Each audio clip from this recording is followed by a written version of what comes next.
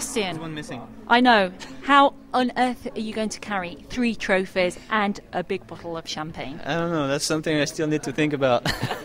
But, it's a good problem to have, I guess. Now, that's a lot of excess baggage going home, isn't it? Actually, I'm driving home, so it should be alright to just stuck it in the trunk of the car. So it's all going to fit in the car, so that's fine. So you've had a great weekend. You must be over the moon. Yeah, I'm absolutely happy, especially because it wasn't going to be easy with Esteban, who I think was the quickest guy all weekend. And, we just kind of kept our nose clean and pulled it off. And I'm really happy for the boys. Like I explained, Anthony had to take over from Ultimate, all the equipment, moved to a different shop, and it's just been a real struggle for the whole team just to be there, and so to win overall, to win the race, finish third, and the second one starting last was a great result, and I think we're going to have a little bit of a celebration right now.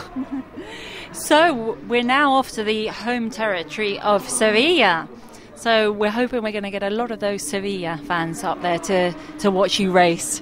So what have you got to say to the fans? Well, obviously we just met a few weeks ago, and it was great to meet them and to show the trophy we won in Estoril, and now we've got a few others.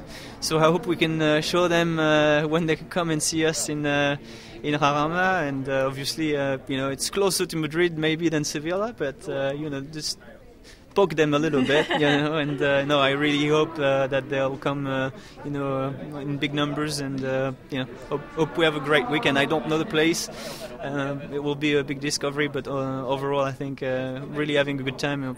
I hope we can carry the momentum.